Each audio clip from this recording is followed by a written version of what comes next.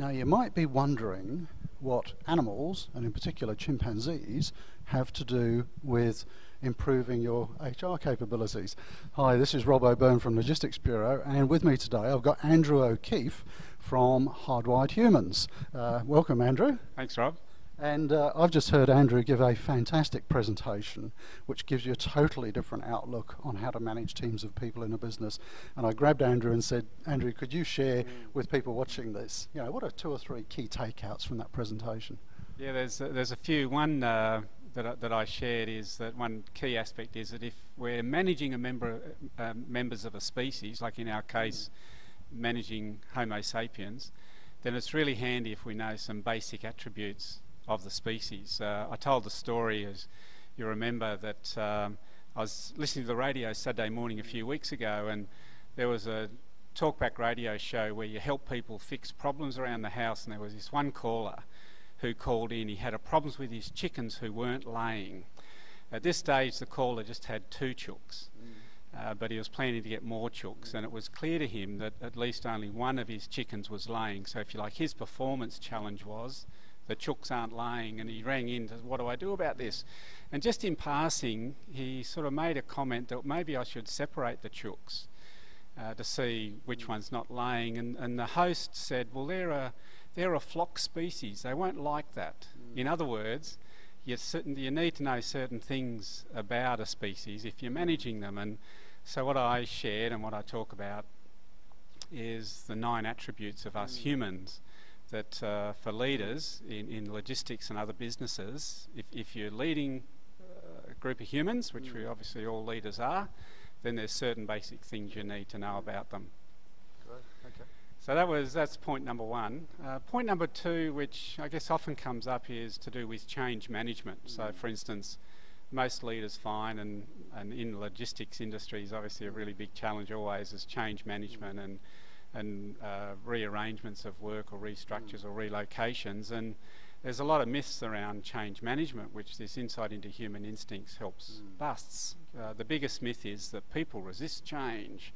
Now that can't possibly be true from a zoological or species perspective. If we were a species that was resistant of change, we'd be still living in caves. So obviously we're not. We're very actually accepting of change, and there's one instinct in particular, one of the 9 instincts, which really gives insight into what really happens when people resist change. And what it is that we have this aversion to loss.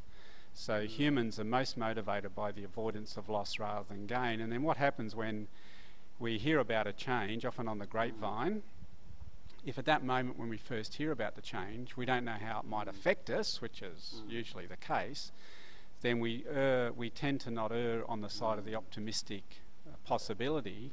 We jump to the fear, concern, which the scientists say is just as well. You can't imagine an organism being wired anything other than resistant of change. And where that loss aversion attribute helps us is it keeps us out of harm's way. Now, the possibilities and for leaders in managing change is to go right at the beginning, so that they really influence the moment when people first hear about the change. So that's observation. So I suppose it's to think of what are those fears of loss that people are going to have, and counter them right up front. Yeah, that's right. Really alter them up front, reduce the possibility of loss, to influence or be very conscious about the moment when people first hear about the change, that they're often that means as individuals by the leaders, not on the gossip grapevine.